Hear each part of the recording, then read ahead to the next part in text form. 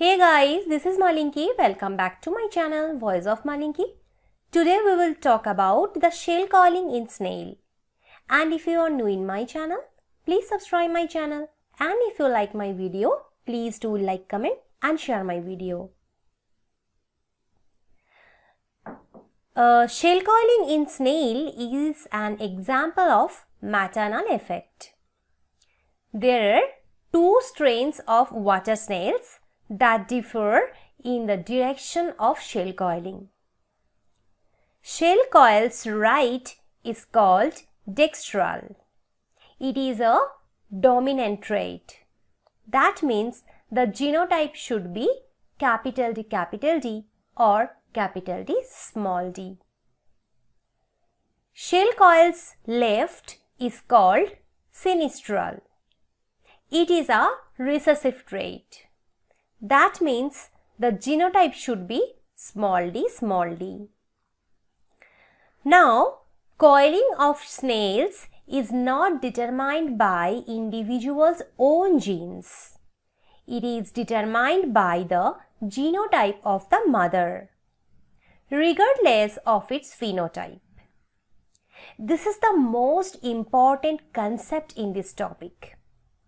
Mother's genotype decides baby's phenotype, but mother's phenotype doesn't play any role in baby's phenotype.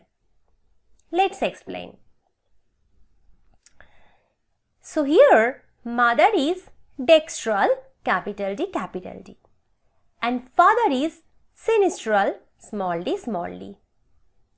If we cross them, all the F1 progeny would be capital D, small d and dextral. Why they are dextral? Because their maternal genotype is capital D, that is dextral. Now, if we perform a self-cross among these F1 individuals, 4 types of genotypes we will get in F2, right? But all will be dextral only. Why? Because their maternal genotype is capital D, small d, that is dextral. Okay, again, if you notice F3 generation, all progeny from this capital D would be dextral. All progeny from this capital D, small d would be dextral. But all progeny from this small d would be sinistral. Because the maternal genotype is small d here. Hence, all the babies are sinistral. Let's see the reciprocal cross. Here, mother is sinistral, that is small d, and father is dextral, that is capital D. If we cross them, all the progeny in F1 would be capital D, small d, and they are sinistral. Why they are sinistral?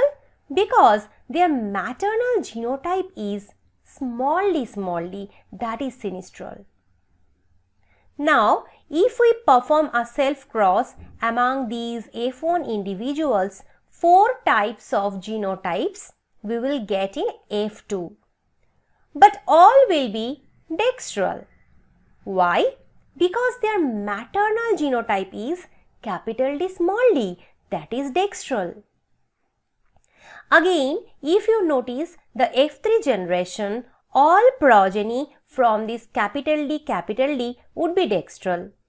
All progeny from these capital D, small d would be dextral. But all progeny from this small d would be sinistral. That means the offspring whose mothers are either homozygous or heterozygous for right coiling are right coilers, even if they are homozygous for left coiling. In the same way, the offspring whose mothers are homozygous for left coiling are left coilers, even if they are homozygous or heterozygous for right coiling. So actually this is because the dextral allele capital D produces a cytoplasmic protein that causes right-handed coiling, and the offspring receives its cytoplasm only from its mother. So if you wish to get the PDF notes of this topic, please check the description box or first pinned comment. I hope you liked the lecture. Thank you.